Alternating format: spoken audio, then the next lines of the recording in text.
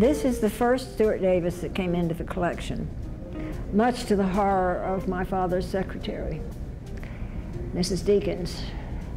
And I don't know how it got where it was and where I saw it first, but it was hanging in John Domenil's office in New York, which was the headquarters for Schlumberger, if you will.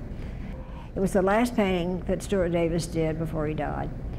It just knocked your teeth out as far as I'm concerned. I just thought it was so wonderful.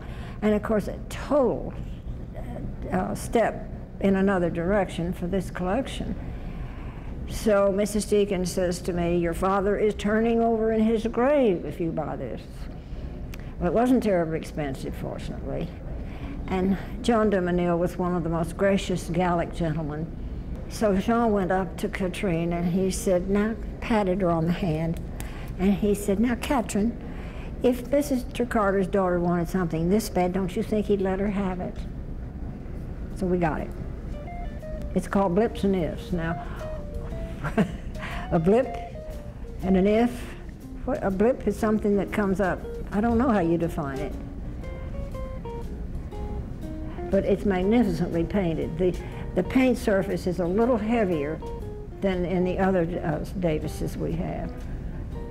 But it is such a, well, it just makes you want to jump up and down and dance, I think.